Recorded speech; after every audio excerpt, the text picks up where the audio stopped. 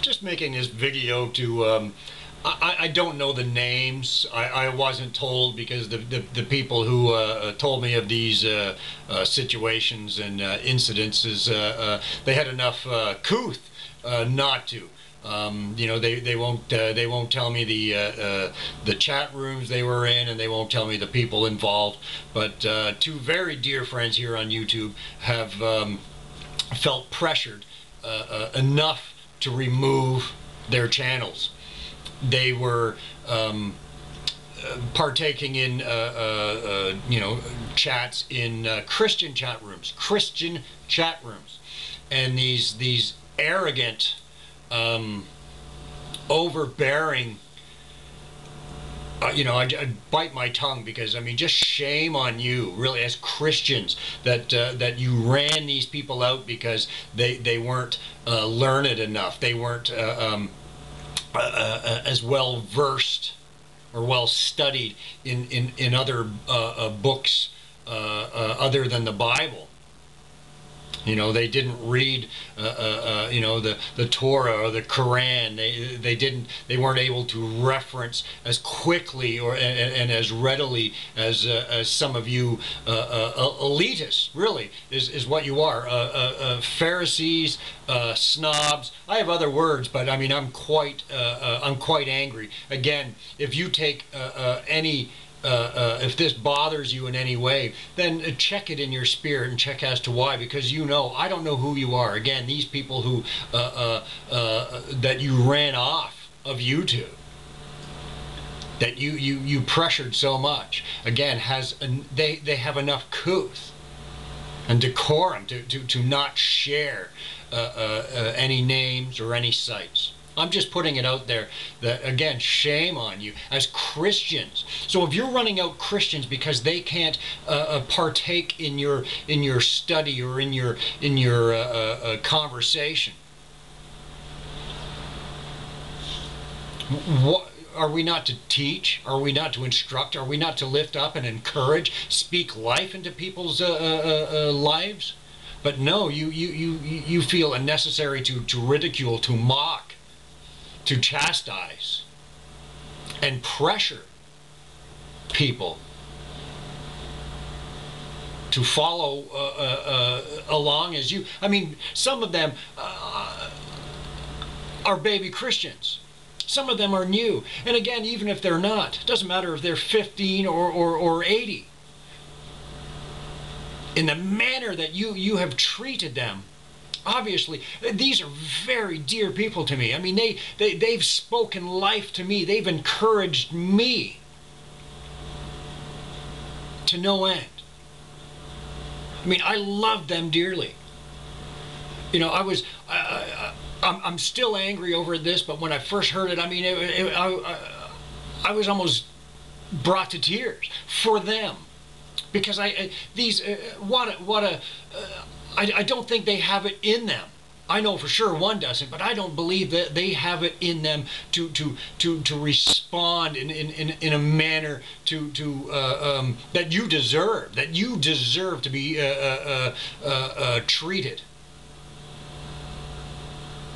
You know, they didn't defend themselves. They just wanted to be in this Christian site, to witness Jesus, to share about Jesus, what he's done in their lives. But you want to be theologists, self-proclaimed theologists.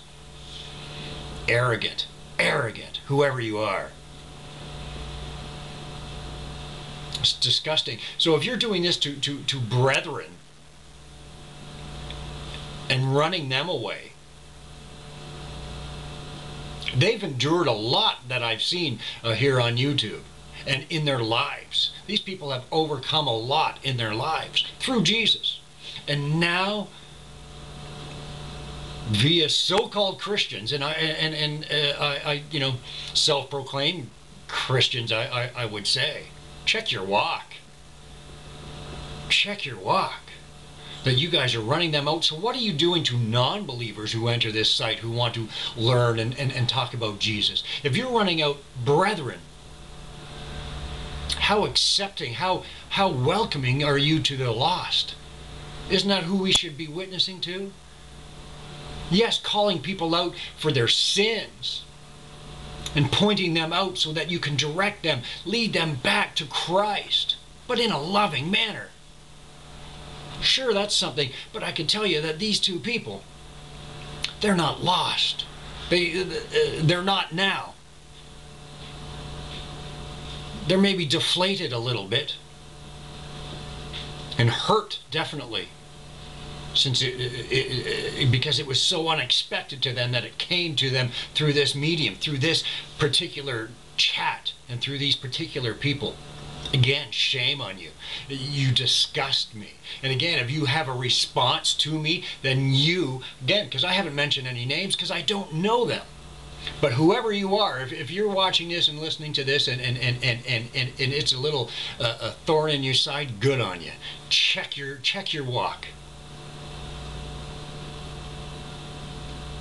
You know, what a loving, and again, as I say, encouraging couple of people these are. And you ran them off of YouTube, you know, that's crazy.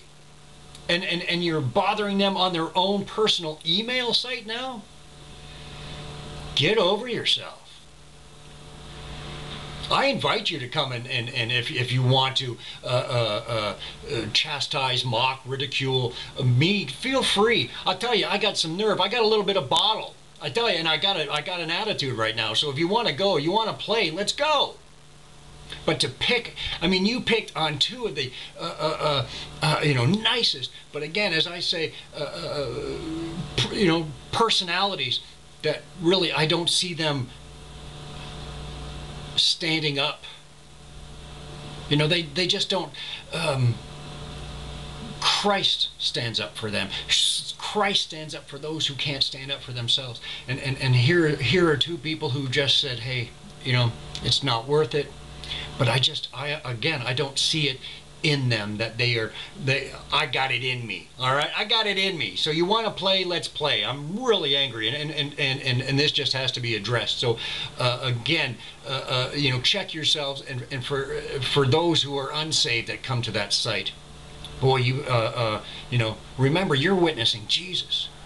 You are the righteousness of God, and people look to you for that, knowing that you're apparently Christians.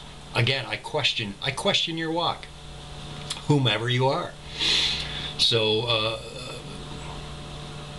and again, if you feel, if your conscience is pricked and you're gonna email me, then you expose yourself. I like it. I like it. So, you know, if you feel necessary that you have to defend yourselves and your actions against these two people, again, who I haven't mentioned, then do so. But either way, check your walk, because you're apparently you're supposed to be the righteousness of God and witness Jesus. Doesn't seem a very strong witness that you're doing it to brethren. And for those, if they're able to watch these two particular people, I love you and I thank you for what you've done and what you've spoken into my life, the encouragement you've given me and still continue to give me. I thank you, and again, I love you. God bless you, and God bless you all who watch this.